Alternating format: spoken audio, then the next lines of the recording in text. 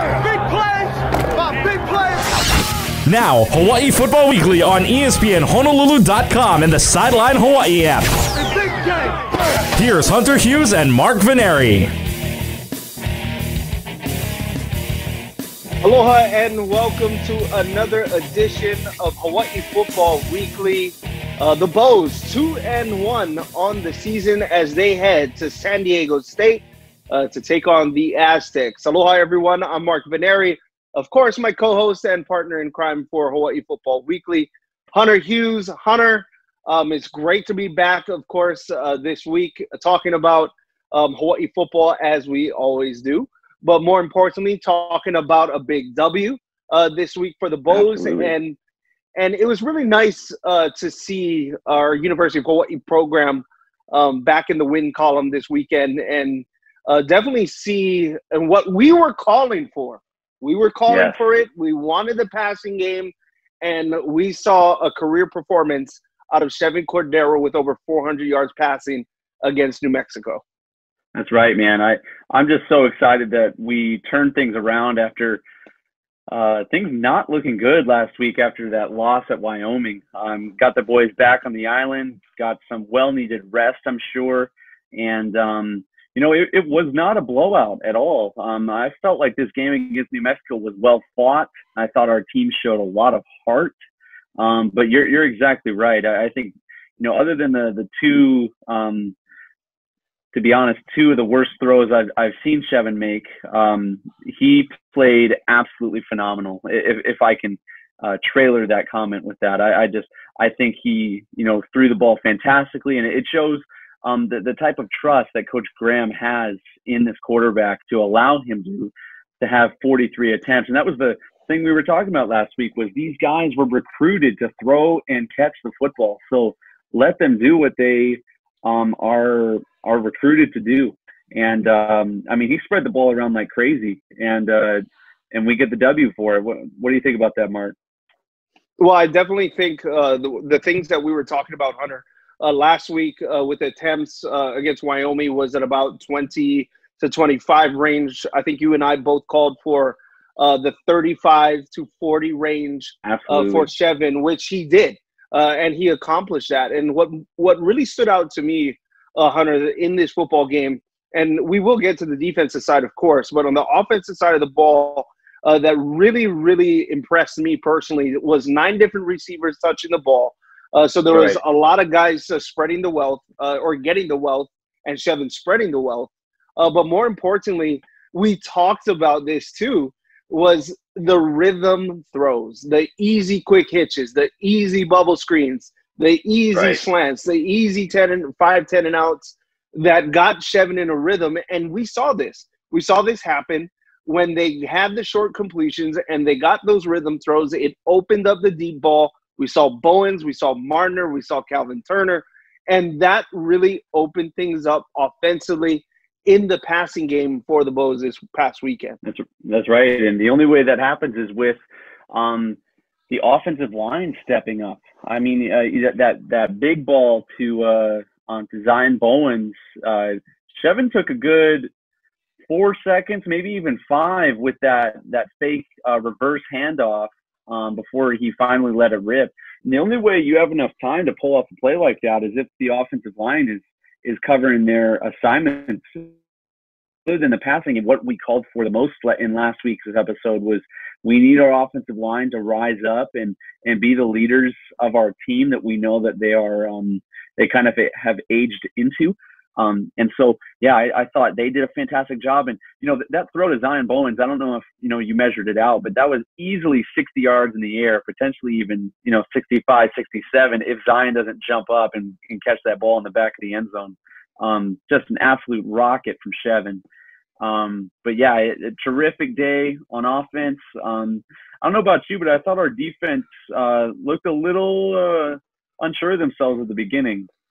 I think it was just getting, I would say getting comfortable for me personally. When you're seeing a different attack, and remember, we talked about New Mexico being that the triple option. We didn't see the triple option. We didn't see the option attack.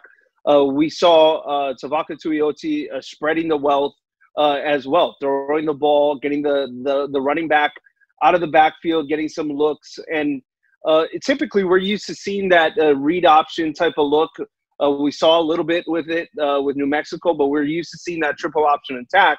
But New Mexico was spreading the football out. So I think there was adjustments to be made, and give credit, because after the first half of play with the 21 points, the defense really stood up, and through three quarters it looked fantastic. Adjustments to me is one of the most important things and underrated things in football. It's how these coaches, and it's not so much the players, it's what these coaches get paid for. And the coaches get paid for to do and make the right adjustments throughout the game. And I thought Coach Graham, Victor Santa Cruz, Jacob Yoro, along with Abraham Elamimi and the rest of the defensive staff, I thought they did fantastic in making the right and key adjustments in that ball game.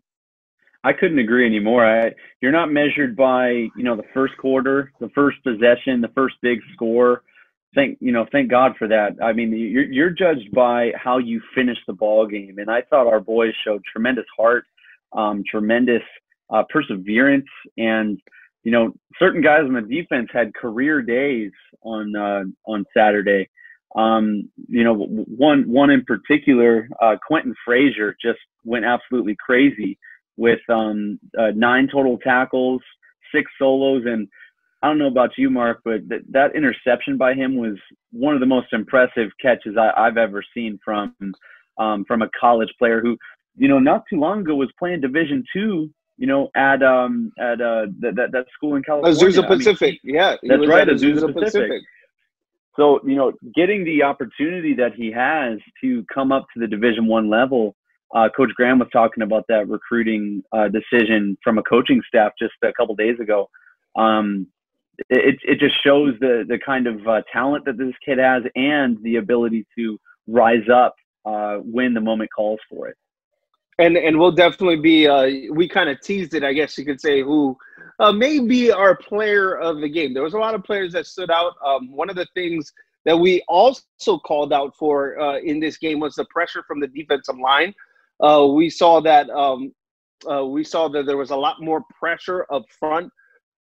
We saw that there was a couple of sacks as well, Hunter, and we called for that. The pressure. I always look, maybe in physical stature, we don't have the biggest defense, but we have a very fast defense that is not afraid to come downhill and play. I think sometimes there's a little bit of over aggression defensively, and which gets us caught. I think that caught us off guard in the first quarter. But for me, Hunter, the one thing that really stood out to me is key plays in big moments, and making big moments count in key stops.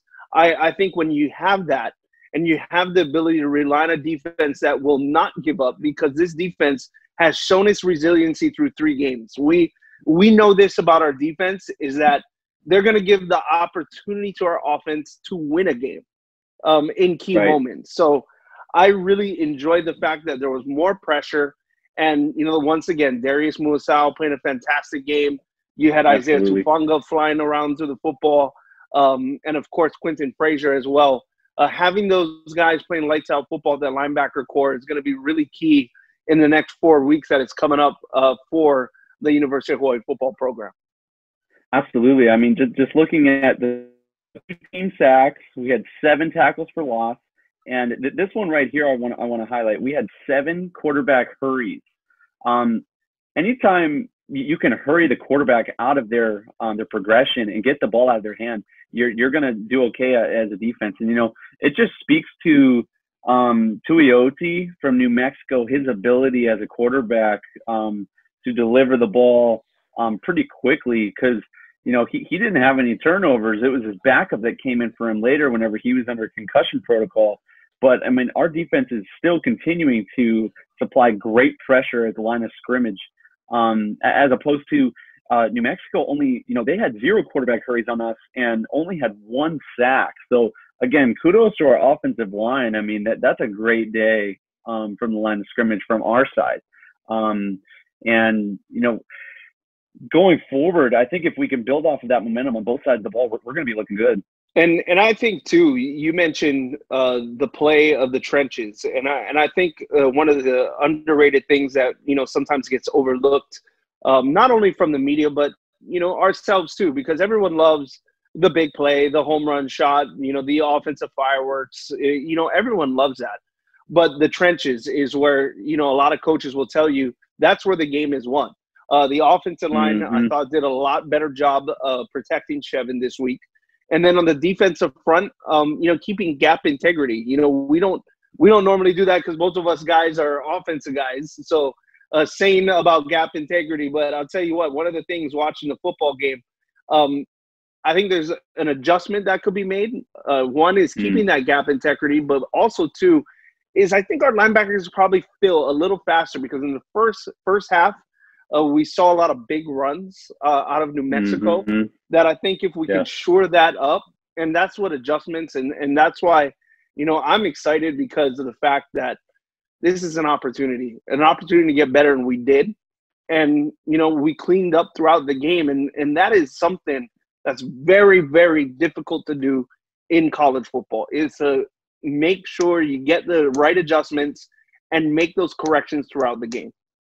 Absolutely, and I think you nailed it on the head with New Mexico is a triple option team. Speaking firsthand experience as a Hawaii scout team quarterback, every time that I would run scout team for our defense whenever we played New Mexico, we ran the triple option, man. They would put me in there specifically to run that against our defense, and I know. I can't say that I know for sure, but I would bet anything saying that our coaches had our defense practicing against the triple option. And when we come out, in this game, and at least in the first half, and we don't see those looks, I mean, those guys have been practicing against that. They have all of their assignments, all of their calls, specifically to try to combat what they were seeing at practice. And so I know there was miscommunication from a player perspective, from players to coaches. Great perseverance from our coaching staff, not getting rattled by that and making adjustments on the fly, just like what you said. And that's the key thing defensively for this football team. Keeping in mind that, with San Diego State coming up, we kind of know what that West Coast type of look, and we'll get to that a little bit later too as well. Defense is going to be seeing a similar look to Wyoming. So gap integrity adjustments are going to be key for this University of Hawaii football team. I want to reshift back to the offense because 505 yards, 410 of them coming in through the air. The run game wasn't as much needed in this one, Hunter. But for me, I think a couple of things that stand out going back offensively is 9 receivers touching the football, having guys being involved in the game, and key guys having big performances as well. Nick Mardner, we've been waiting for him. The last time we saw him was that game-winning catch against BYU in the Hawaii Bowl. Having him get going, we see how dangerous he can be as an offensive threat for this team, as well as Jared Smart, your possession guy. You have Bowens, who can be a deep threat. Rico Bussey as well. You look at when these guys have the ball, we are a very dangerous football team. I look at that game, and one stat comes to mind. It's called YAC, yards after catch. It seemed like every time we got our guys the ball, it was in space, and we let our playmakers make plays. I mean, I'm so happy for Nick Mardner. Just from a continuing to keep your head down and working hard, knowing that your time will come. I was at practice the majority of last year, and this guy, not a very loud guy, sticks to himself. But he knew his assignments. He knew where he was supposed to be, nailed his footwork. And when the time came, I mean, that play, that he caught that little slant and then turned around and brought it back to the outside and put that defender on his rear end, man. Just put that guy on skates is what we would Yes, he did. Oh, that was just a phenomenal play. I'm so stoked for him finally getting that breakout because he's hard to miss on the field. He's one of our biggest guys. He's wearing that Randy Moss 84. I'm stoked for him, and kind of living up to what he was recruited for a couple years back. I think also two things, just kind of adding on this too. For me, I would like to see, and we saw this past weekend, Calvin Turner is an absolute playmaker. He needs to we need to find ways to get him more involved in this offense, whether we see him in the backfield, whether we see him in slot. We saw him take a simple slant route and turn it into a touchdown. He has speed. He has savviness when it comes to running. I'd like to see him touch the ball a little bit more on the offensive side. That catch and run by Turner was, this is steep, but almost Reggie Bush-esque, if I can go that far. Just with his ability to stop, cutting back into the defense. I mean, you had defenders running into each other. I don't know how that play didn't make it to top 10. I thought that was just absolutely fantastic. And, I think Coach Graham is starting to see this offense is not going to be kind of your run-of-the-mill run creating the pass like I think he wanted it to. If you look at our stats right here, I mean, we have 6 different guys running the football, and we only had 93 yards on the ground. I think we are a pass-first offense, then leaving way for the run.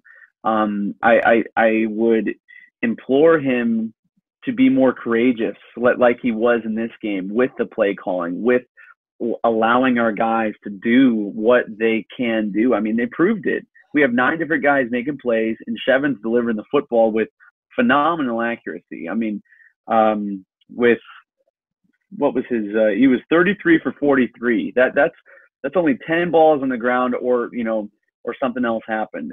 Chevin did an incredibly great job leading our offense, and a lot of guys made plays. I think one thing, at least for me, offensively, that this University of Hawaii football team could work on, because keep this in mind, the Mountain West Conference just came out with their version of the power rankings, having Nevada as number 1, San Jose State as number 2.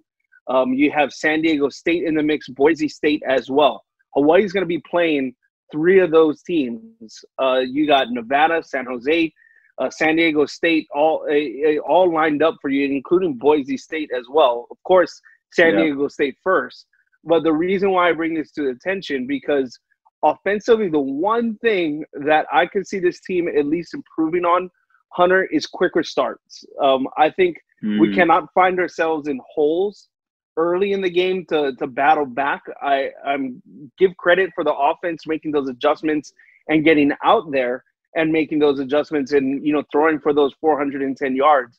But for me, getting a rhythm early and getting quicker starts is going to be key for this team to be successful moving forward. I think that's a great call, Mark. One of the things that we would look to these last couple of years to kind of get some momentum going is taking those 5-yard hitch routes, those 5-yard quick outs. I'm not in the QB room right now, or know what they're telling the receivers, but anytime you zone look outside on the receivers, Coach Roller used to say, take those free yards. It gets the QB in a nice rhythm. It gets the receivers catching balls in real time, real action, and it gets your team down the field, even if it's 5 yards at a time, 4, 5, 6. It just gets the engine of your offense, if you will, starting to turn. And I think we're gonna. You're exactly right. Even though we had 9 guys making plays, we have to. We've seen it. We have to give our defense enough time between possessions to kind of catch their breath, because they come out hot, they come out heavy, putting a lot of pressure on the other team. But you need to be rested in order to do that. So I'm looking forward to that too. Hawaii 2-1, beating New Mexico 39-33. Of course, we'll have more coverage in the show. We'll be talking about our player of the week, which is coming up next. And of course, X's and O's, talking a little bit more about San Diego State. That's all coming up next on Hawai'i Football Weekly with Hunter Hughes. I'm Mark Veneri. We'll step aside for a quick timeout. You're listening to ESPN Honolulu. Cordero from the left hash. Calls for the snap, and Cordero looking and throws it. Got it to Martin. Martin puts a move on. He's at the 20. He's at the 10. He's headed to the end zone. Touchdown, Hawaii.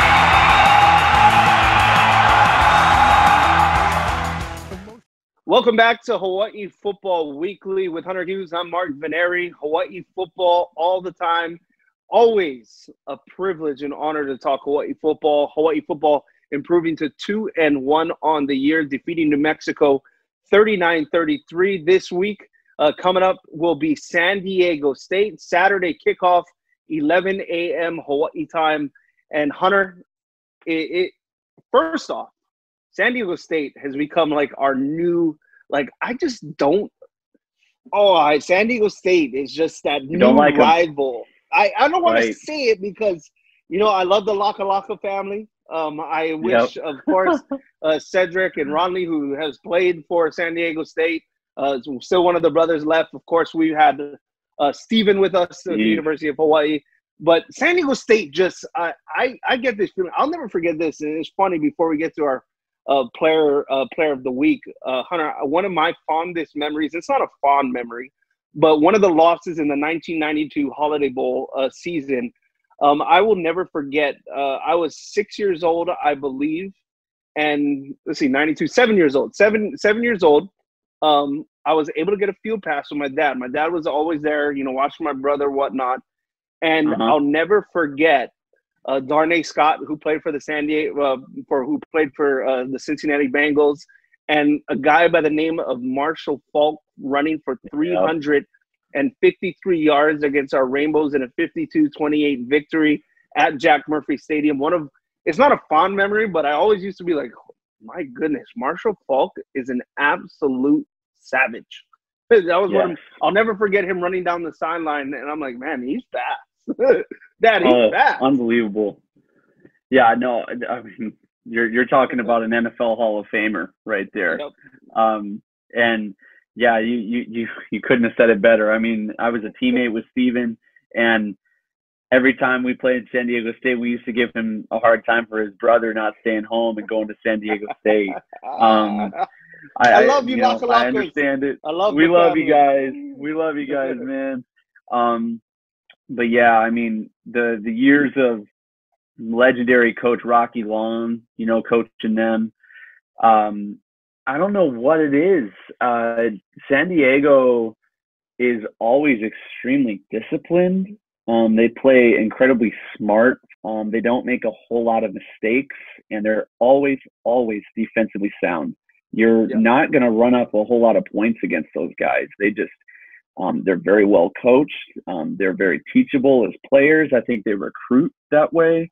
And then offensively, they also don't turn the ball over either. So if there is a weakness, you better jump on it early and try to capitalize as quick as possible, because San Diego, even though they got beat by San Jose this week, they are a tough opponent.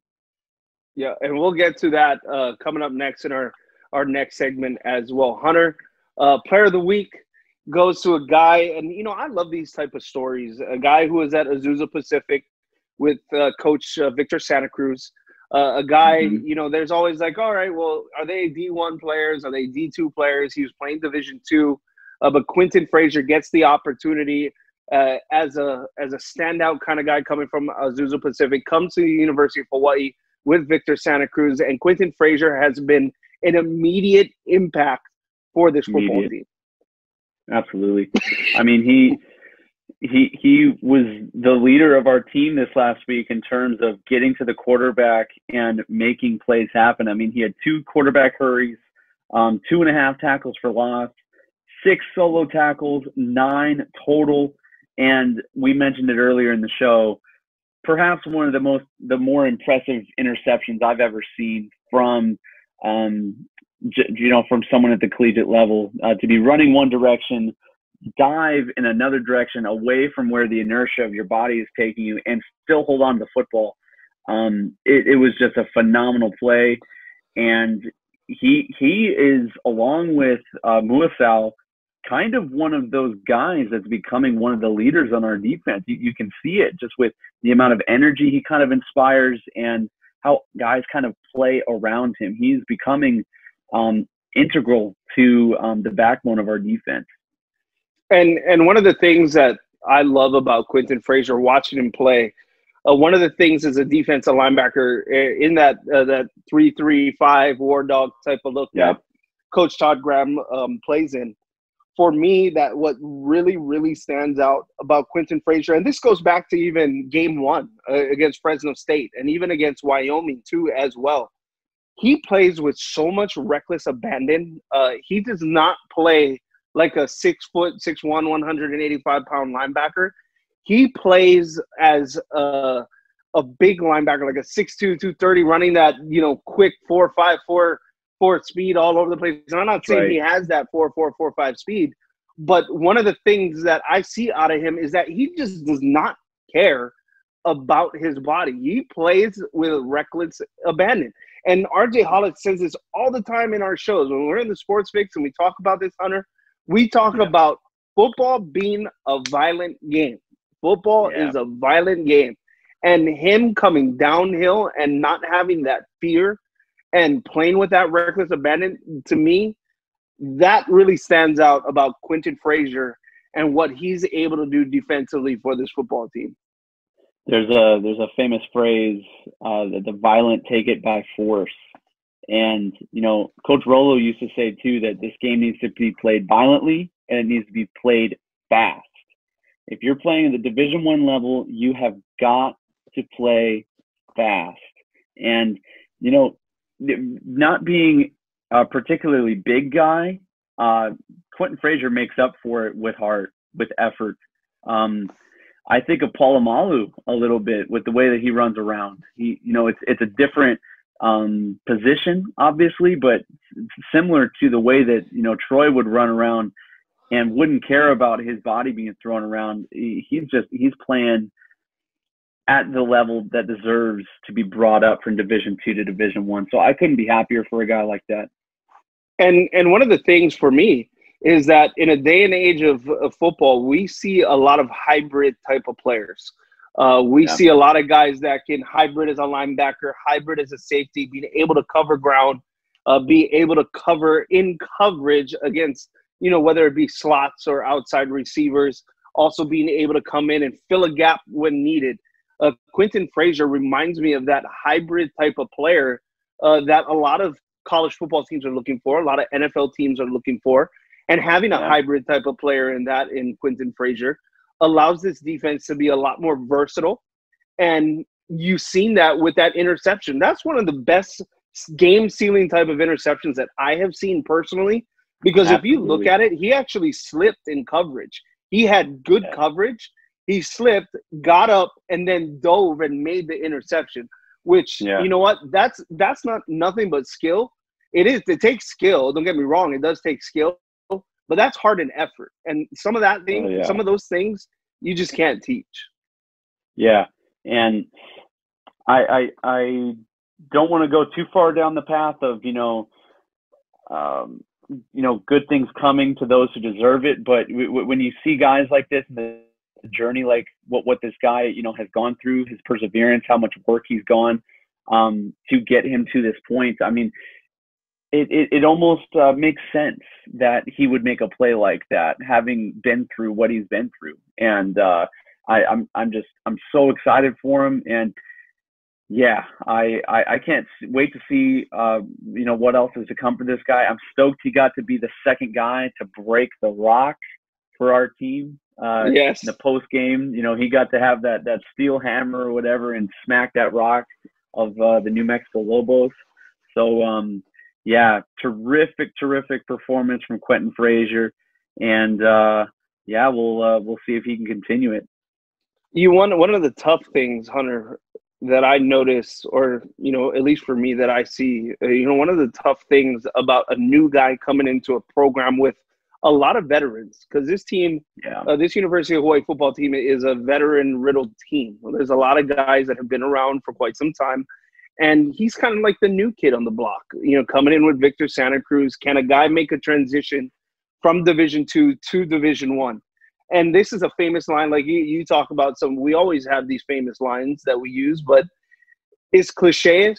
But you know what? I'm going to say it anyway. But this is a guy who's seizing his opportunity, making the most of his opportunity, because he's probably, and I don't know Quentin Frazier personally, but guys like Division II, sometimes they're being told, hey, well, you're kind of on the cusp, but hey, I don't know if you can make that leap to Division I. But that's the thing, the opportunity, hard work, opportunity, making sure you make the most of what's given to you. I see that every play out of Quentin Frazier. That's one thing that I see out of him. And along with Darius Muasau, who was our player of the week last week, it just seems like wherever the football is, you'll see Quentin Frazier and you'll see Darius Muasau around the football. Right. Yeah, you don't see that typical millennial prima donna college athlete out of these guys. And I'm a millennial too. I'll throw myself right in there with them. But typically the college football player today has a lot of ego. They play for themselves for the most part. They're more worried about their image, what other people think of them. These guys could not be further from that stereotype. These guys play team first, without fear, without really care of what anyone else thinks of them. They're there to play football. They're there to make plays. And for these guys, they're there to earn that jersey and that scholarship that this coaching staff has given them. And I'll piggyback that and say this, Hunter. The one thing about ego, it can definitely take you down a hole in a very dark place where sometimes you just can't get out of it. And it becomes contagious. It becomes infectious. And, I'm not in the opportunity this year to be on the sidelines to see what's going on the sidelines. And I saw a Norm Chow football team. I saw 3 years of Nick Rolovich. I see what my eyes tell me on television because I watch the game and listen to the game at the same time. But I look down on that sideline and I don't see too many finger pointing. I don't see a lot of guys blaming each other. I see more guys like pushing themselves to get better, to make the next play. And that will make yourself a better football team, and also a reflection on their coach, because he's always taking accountability, and Coach Todd Graham. You see that. And, for me, having that and having no ego and just going out and playing football and having the support of your football team is more important than anything else than wins and losses, for me at least. I couldn't agree anymore. And, I saw a little bit of that transfer. I can't point to 1 week or another, but when we saw what we had from an offensive standpoint and saw the amount of yards and points that we could put on the board, the team really kind of started to come together, and coach was not about to let the egos get in the way of that. In some ways, I think that's a big reason why the Melky Stovall's were released last year. I'm thankful that he was given another opportunity this year. And I think that has something to say with the character that a coach like Coach Graham brings to the table. He's able to kind of ride that wave of unity and professionalism and character that I feel has been established in that locker room, and you can see it. It's continuing to showcase itself right now. No egos equals more wins. It leads to more team play and just going out there and balling out. Our player of the week, Quentin Frazier. I'm sure we're going to be calling his name a lot more throughout the season. Coming up next on Hawai'i Football Weekly with Hunter Hughes, we'll be talking the X's and O's. Big, and I'll keep saying big-time matchup with the San Diego State Aztecs. We'll break it down for you. That's coming up next on Hawai'i Football Weekly on ESPN Honolulu. In motion to the near side comes Miles Reed. They're going to fake it to Reed, and again, looking for a deep ball. Have a receiver! Touchdown, Hawaii! Oh my, Zion Bowens again!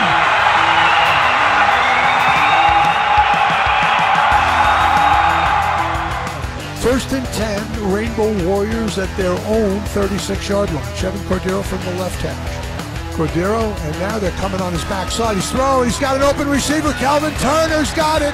Gets away from a man. He's at the 30-25. He's at the 20. Still on his feet. Headed to the end zone. Touchdown, Hawaii. Welcome back to Hawai'i Football Weekly with Hunter Hughes. I'm Mark Veneri. Of course, a big-time matchup, and we talked about this in our second segment. Of course, we had a victory against New Mexico, 39-33. Quentin Frazier, our player of the week. We also touched on this, Hunter. Both of us kind of have this feeling about when we play San Diego State. It's just one of those things, you know, this team, well-coached. They play with a lot of physicality. But we also have these close games, gritty games, chippy games, if you want to call that as well.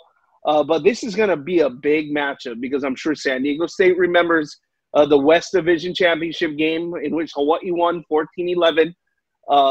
You put all of those factors in the way Hawaii football plays when they play against San Diego State and vice versa. I expect this one to be a close game and a very physical game as well. Absolutely. I think with them on our side of the Mountain West, we see them every single year. I can't help but have my nose turn up every time I hear of San Diego State. Even I don't like them. I don't like them, Mark. And with that, I'm expecting a hard-nosed, gritty football game this Saturday. I think they're going to come out prepared. Both of us are 2-1. They're coming off a pretty definitive loss against San Jose. And, you know, much like us, they still believe, I would say, that they have a lot to prove for the remainder of this season. It's definitely not out. They're not out of the picture just yet.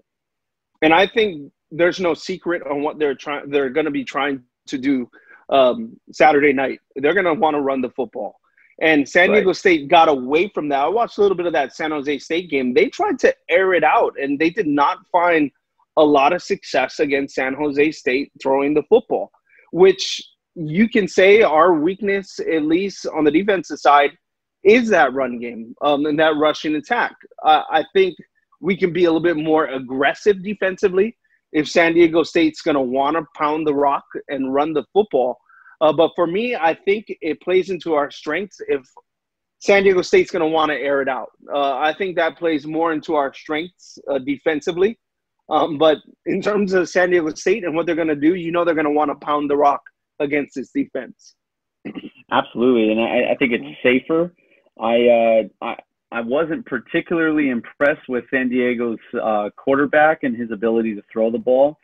He did have some open looks down the field in that game against San Jose, but just could not find the target. I think, you know, it matches up well for them to run the football. If I was the OC over there, I'm absolutely running the ball against us and making us stop them at the line of scrimmage to kind of win the battle up front. So I couldn't agree anymore with you on that. Yeah, and I expect it's not a question mark.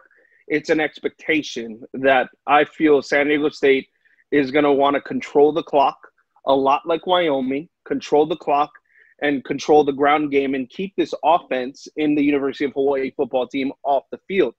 Because they know that if Chevin gets that early rhythm and gets going offensively, it could be very dangerous for San Diego State to put themselves in a shootout type of game with the University of Hawaii. So with San Diego State comes the run game, but also we flip it to the defensive side.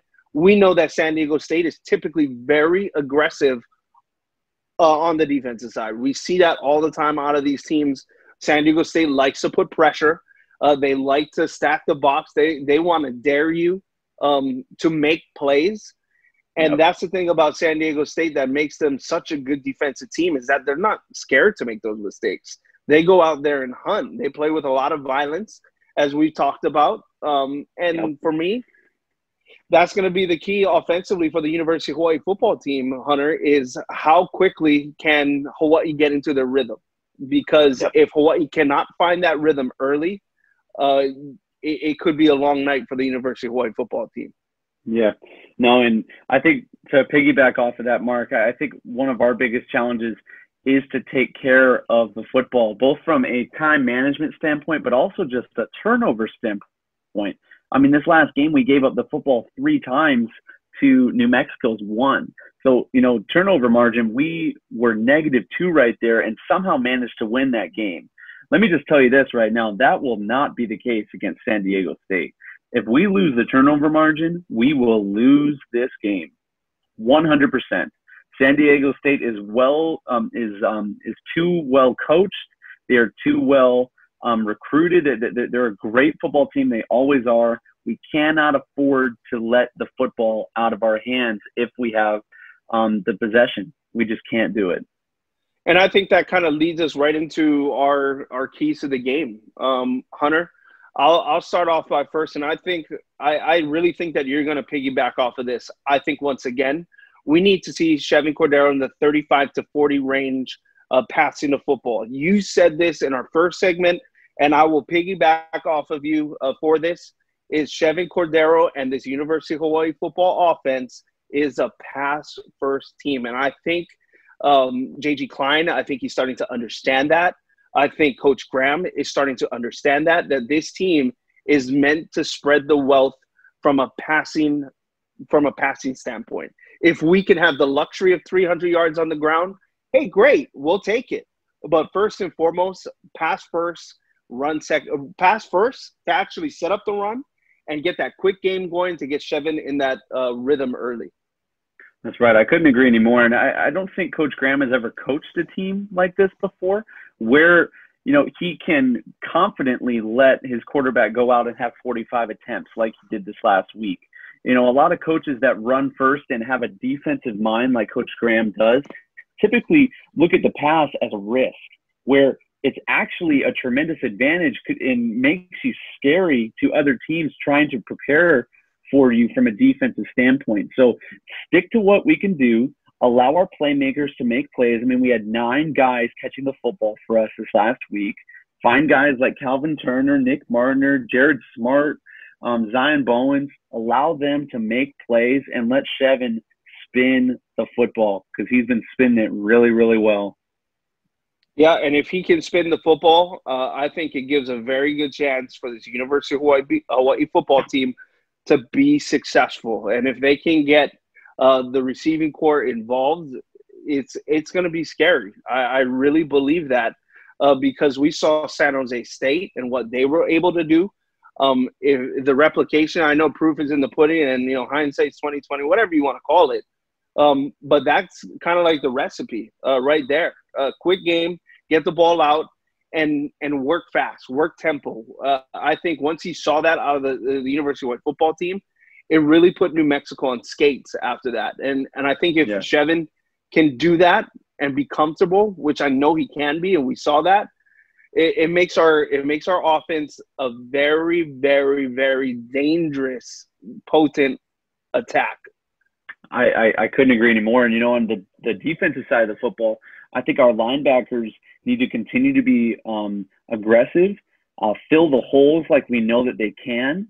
And I think if we win that battle up front and stop the run to try to force them to make plays in the air, it's going to be a great day for us, because they have not made quite as many plays in the air as what they would need to combat that style of a defense. And I know we talked about this in previous weeks too, Hunter.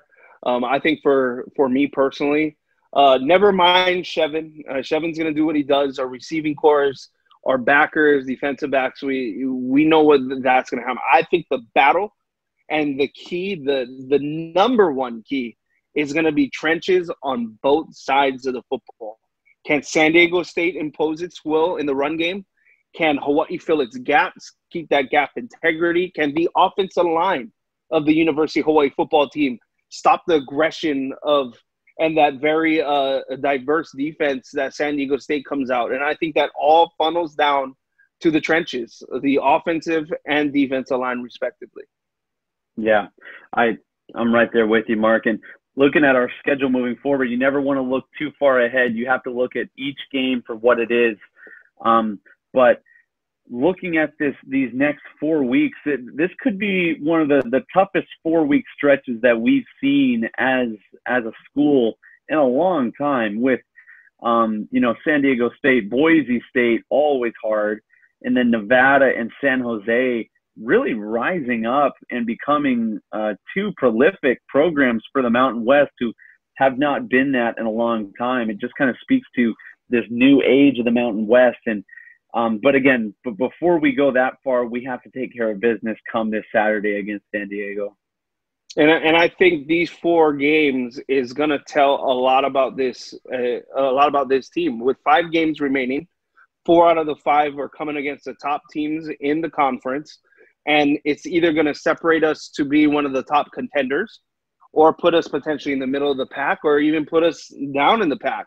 So this is a very, very important stretch, and it starts with San Diego State on Saturday. And I think if Hawaii can really, I think this is going to be a catapult. If Hawaii pulls the victory off in Carson, it's not going to be in San Diego, in Carson. Yeah. If Hawaii can pull off this victory, momentum-wise, it puts a boost heading into Boise State, as well as Nevada, and then San Jose State. The chips could fold where they may, but this is the most important 4-game stretch in conference for the University of Hawaii football team that I can remember in quite some time.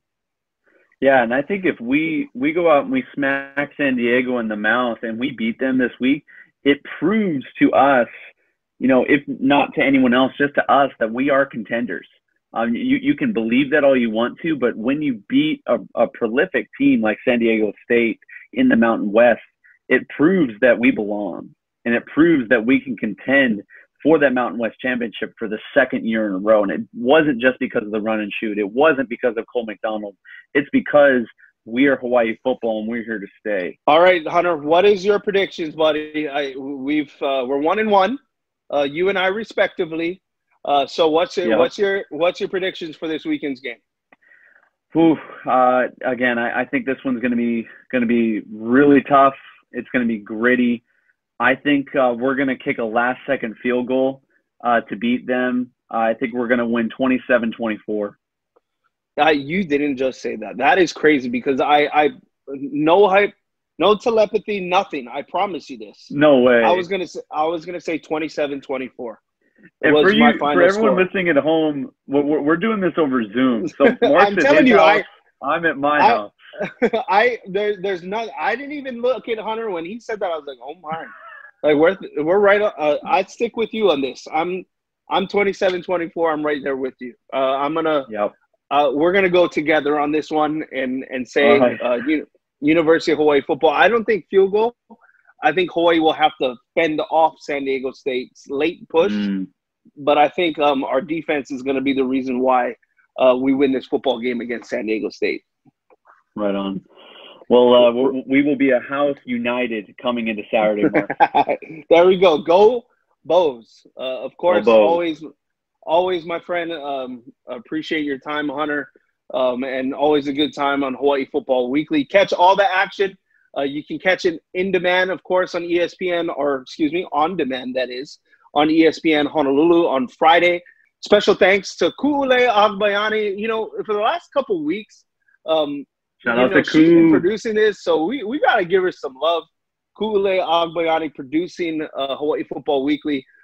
We definitely appreciate all the hard work that she does. We love you, Ku. And, of course, special shout-out to Josh Pacheco, who helps with the producing as well for Hawai'i Football Weekly. We appreciate all his hard work as well. And, of course, Hunter Hughes, my partner in crime. Good stuff. Well, of course, Hawai'i Football Weekly every week. And San Diego State coming up. I can't wait. Hunter can't wait. Of course, go Bows. Go Bows. Big one coming up this weekend. For everyone at ESPN Honolulu. For Hunter Hughes, I'm Mark Vineri. Have a good one. We'll see you soon. Aloha. It's Cordero headed for the end zone. Touchdown, Hawaii.